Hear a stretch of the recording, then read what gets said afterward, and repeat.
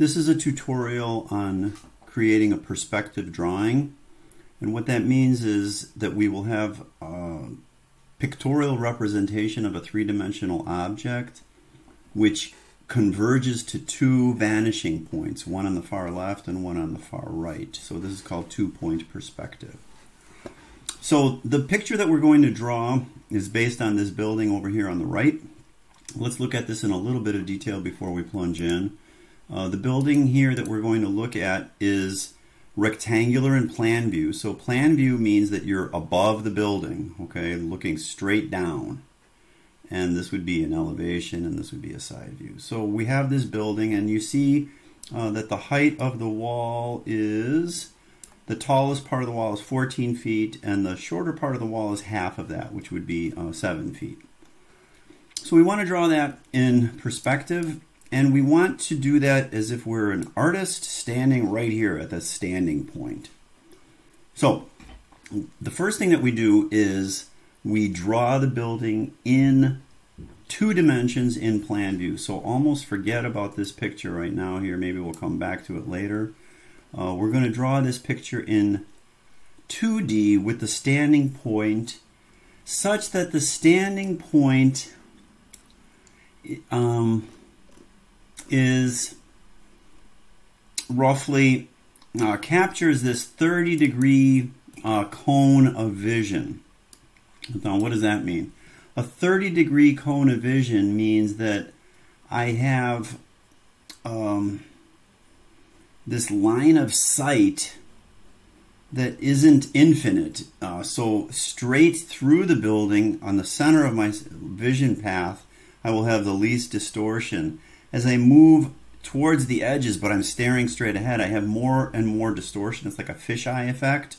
And the same is true for elevation, going up and down, but we're just looking in plan view. So I want that to be 30 degrees. So I'm going to draw, I'm going to try to get this precise so that you kind of get a sense of what that means here. So I'm going to draw a vertical line through this stationary point. And I'm going to pick a point just somewhere out here, it doesn't matter where. And I want 30 degrees,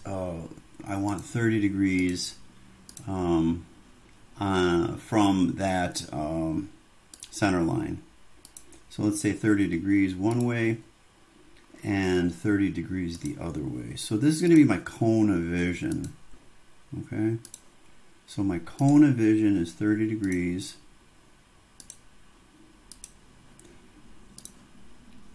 And I want to capture the building. First of all, I have to draw it to a comfortable scale. So you want to draw your building at the bottom of your paper, and you want to capture that so-called cone of vision, which is about 30 degrees. It doesn't have to be precisely 30 degrees, but you could see now that if I stood here and tried to draw it, I wouldn't get most of the building, miss some pieces. This might be too close. Whatever. So this is about right if this is a sheet of paper here for you. The next thing is our perspective lines. And our perspective lines, the way we're going to do this here is the edges of the building that are visible. So this edge will go to some vanishing point, and this edge will go to some vanishing point. Consequently, you want to make sure your building doesn't you're not looking at your building straight on like this. We're not going to have much of a perspective, or this, but something doesn't really matter, you know, something like that. It doesn't really matter. But what am I looking at? I'm looking, where am I going to shoot out this way, and where am I going to shoot out this way? And I'd like my perspective lines to be larger than my cone of vision. So I don't know if that makes sense or not, but let's see if we could do that. So a parallel line to this edge through here, and a parallel line through this edge through here. And now I have a pretty comfortable cone of vision, which is the inner one, and a fairly comfortable perspective span, I guess is the best way to say it.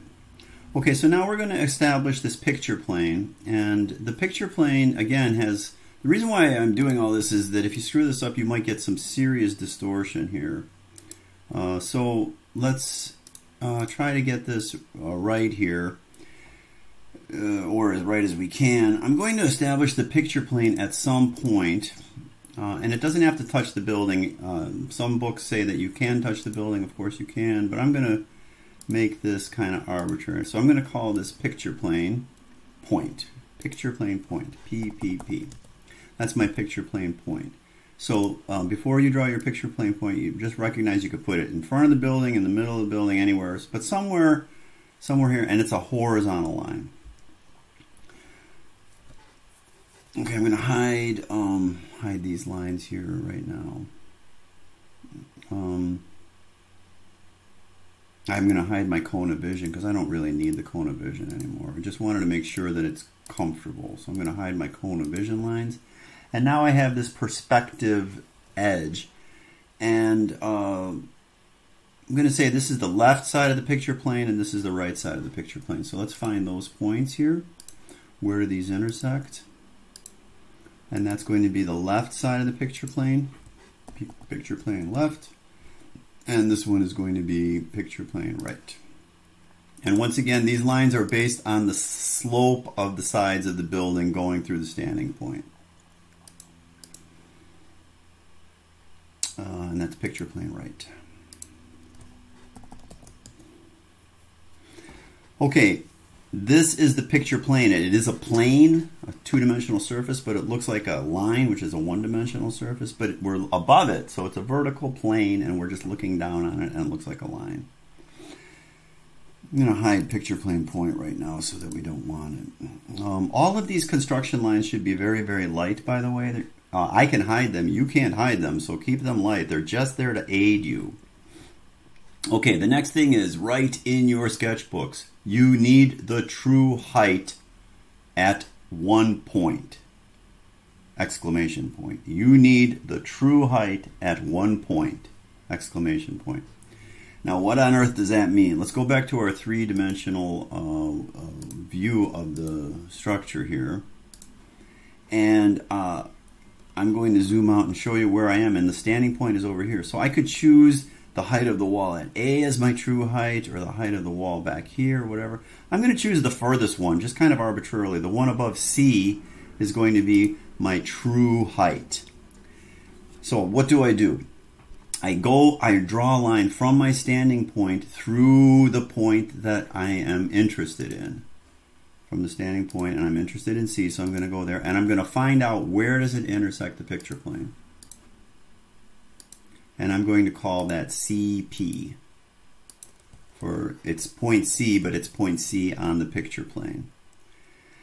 And then I'm going to do the same with the other ones, the key points, point D, point A, and point B. We'll worry about that little cut shortly. Let's just do D. Doesn't matter, we'll do all of them. So here it is. This is D prime, or D on the picture plane. Let's rename that. DP. And then A on the picture plane.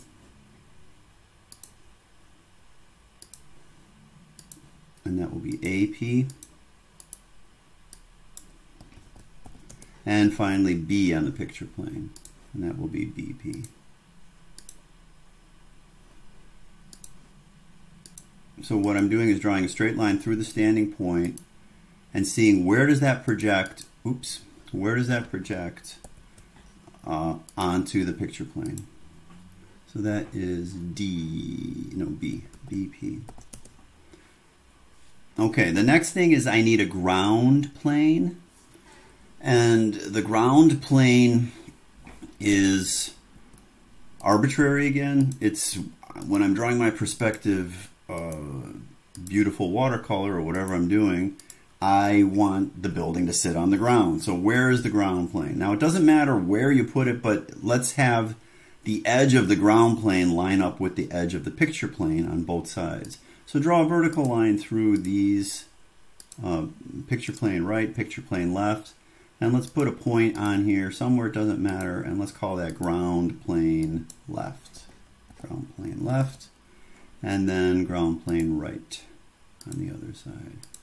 So it needs to be a horizontal line, ground plane left, and ground plane right. Now, in your notebooks, there was something with an exclamation point in your sketchbooks. And what did that say? It said that you needed the true point, the true height of some point.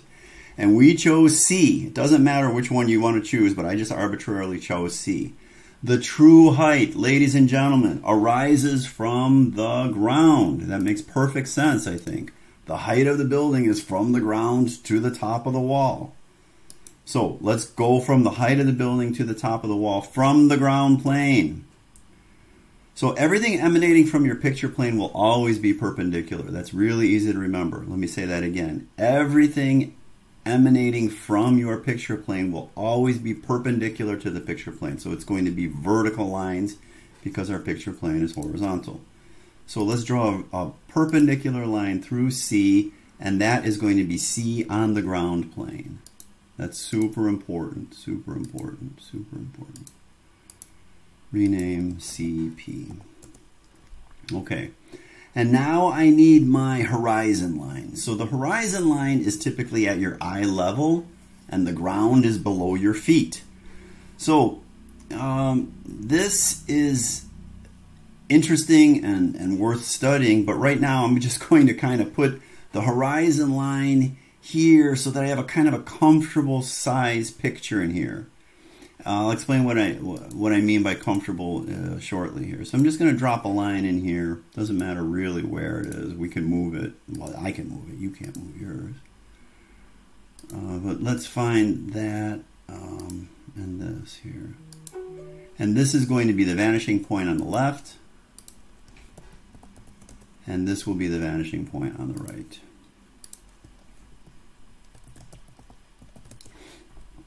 So all of the walls that are sloping like this, kind of northwest, are going to focus on this. So what does that mean? BA will focus on this, and CD will focus on this. And they will appear to be converging, which is the magic of perspective. Things that really are parallel in real life do not appear parallel in the perspective drawing. That's what it is. That's what makes it so special. Okay, the next thing I think may be confusing to students. So, the dimensions of the the height of the perspective drawing, the true height, the thing with the exclamation point in your notebook.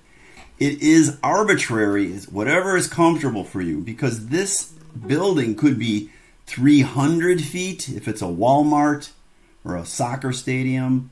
It could be 3,000 feet if it's some kind of military hangar and I'm looking at it from a satellite. Or it could be 30 feet if it's a house and I'm somewhere in a tree. You don't know what that is. But I need 14 feet here. So if this is 3,000, 14 would be infinitely small. So these scales are independent of each other. You could draw whatever you want for this vertical scale. It is the true height, and it doesn't matter where you put it. So that is the true height of C. I'm just going to say that that is 14 feet. And I'd like you to pull out your red pencils right now and draw a segment here, something like that, and call that true height. True height. And that is 14 feet. Okay? So, what do we have so far? We have the height of the wall at point C. One more time, just looking at it in 3D, you'll get a sense of it. I have this height here. That's my true height. Now I'm going to draw vanishing point construction lines, very, very faint lines.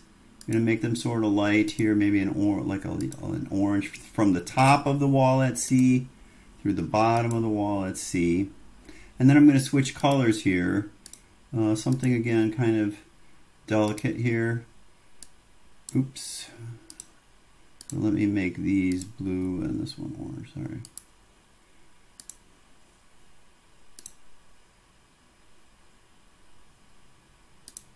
That's close enough. Okay, so these are the orange ones and these are the light blue ones here. Now, here's the magic of perspective. Let me hide a few things here so that again it makes sense here. Here's the magic of perspective. This is 14 feet. This is 14 feet. This is 14 feet. This is 14 feet. This is 14 feet. This is 14 feet. They're all 14 feet. And you and I know that the top of the wall and the bottom of the wall in real life, if the wall is 14 feet, those two lines are parallel. But this is why we're doing this. If something is closer to you, it looks bigger. If it's further away from you, it looks smaller. But here, get this in your head. That's all 14 feet. And the same here. This is 14 feet, 14 feet, 14 feet, 14 feet. Okay? Good. I think that's good. Okay, now I want to locate point D, for instance, on this back wall. Let's call that the sort of the north, let's call that the east wall, northeast here kind of wall, this one. That wall has to be swooping towards this left vanishing point, just like this wall here has to be swooping towards that left vanishing point. So what do we do? Well, we already know where DP is. We've already gone through the trouble of constructing that, so it's the same process as we just did for CP. DP, remember, was generated from a line going from the standing point through D, and there's DP right there, okay? And now, from the picture plane, go vertical. Always, always, always vertical. So here we go. Go vertical from DP. And now, all I have to do is find the intersections along this 14-foot wall. 14-foot tall wall that's kind of northeast here. So let's get those intersections here. This and this. And this and this. Okay? And I'm going to hide this line here. And now I have my plane, that back plane. And that's the back plane of our building, drawn in perspective. I know in real life those are parallel lines. In perspective, they all converge to the vanishing point. Let's do this back wall here. Let's call that northwest. I'm going to draw it as if it's 14 feet. I know it's not. It's got that little cutout. But let's not worry about the cutout yet. Let's just pretend that it's a solid wall 14 feet all the way across. This is 14 feet. That's 14 feet. That's 14. They're all 14 feet. And I need to go from C to B here. So I need to find where that is on the drawing, and I already know it's established by the picture plane. And what do you do from the picture plane? You go perpendicular to the picture plane. Boom. Oops, that was terrible, sorry. Perpendicular to the picture plane. And now find out these heights here. So let me hide these lines just to make sure that I don't get the wrong line. So I'm going to go to these lines now, right here. So let's get these. This and this. And this and this. Now if that back wall was actually 14 feet tall all the way across, this is what it would look like in perspective.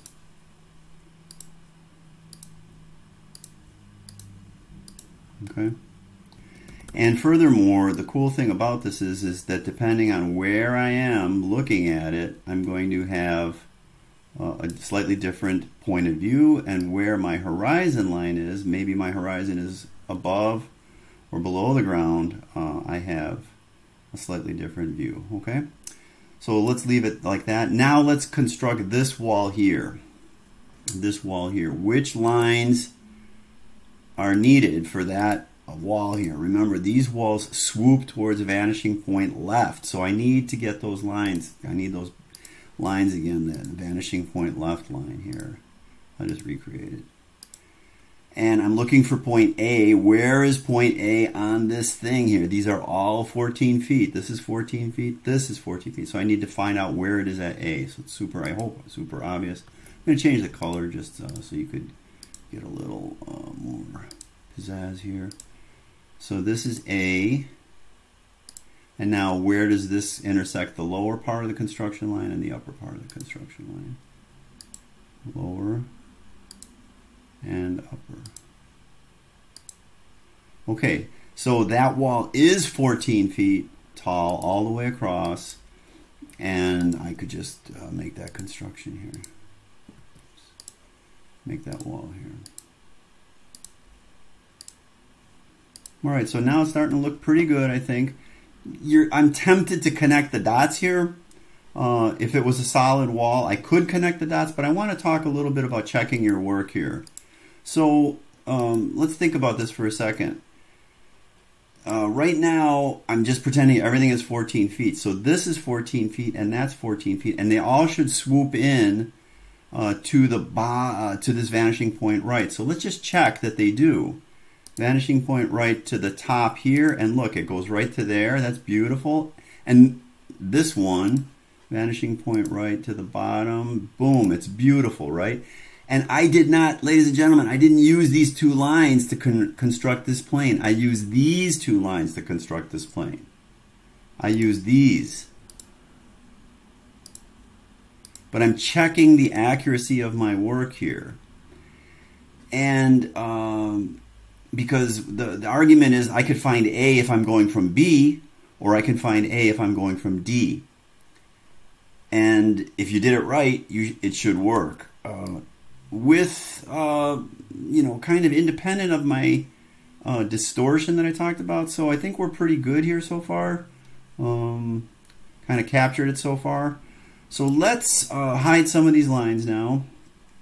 And let's go to get those cuts, because the cuts are slightly more, you know, not super complicated. It's just the same as the other entities here. So I'm going to hide these. I don't need these right now. Obviously, you can't hide them. All right, so let's delete that one back there because I don't really want that, and I want to figure out where L is at the bottom of the. Let's go find L. Sorry, let's go look at L. L is this point here.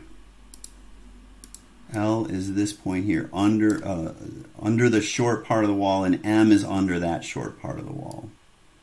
So I want to find out where L is in my perspective drawing. That'll be on the ground plane. So where is L on the ground plane? So the technique is exactly the same. I start with the standing point and go through L. And boom, that's LP. I need that point. Call that LP. And I need MP also. So go from standing point to MP, find that point here. Call that MP.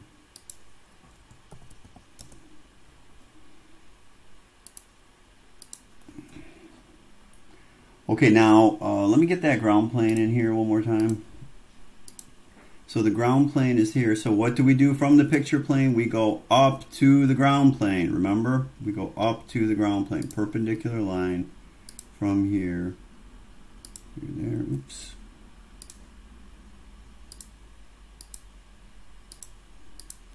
And I need to, sorry, I don't need the ground plane. I need to get, where does that intersect that back wall here, those lines back here going from vanishing point right. I need to find out where those cuts are. What do we say? It was L and M, remember? So I'll do the top and the bottom here. The top of the wall and the bottom of the wall. And here I'll do the top of the wall and the bottom of the wall. Okay, now I'm gonna make sure that you see that that is on the back wall here. And in our three-dimensional drawing, it is, we said it's halfway up, so this cutout was half of, the short was 7 feet, and the the tall wall was 14 feet. So you could just get the halfway point right here between these two, and that will be the height of the wall on the back side. Let's call that the north side.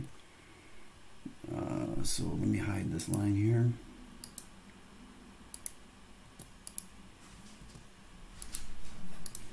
So you need to find this center point between these two here. You could just do that eyeballing it. It doesn't have to be super exact.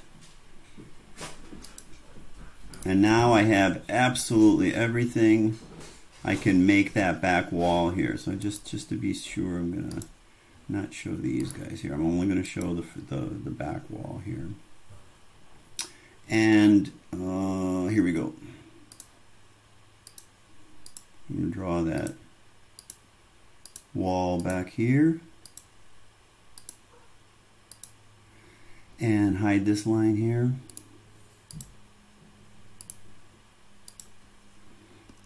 And now, once again, no matter where I am on my perspective, way above it, where's the horizon, or what I established to be ground, or what I established to be the viewpoint, I have a very, very solid building. And then you would repeat that for exactly the same on the front wall. That would be K and N.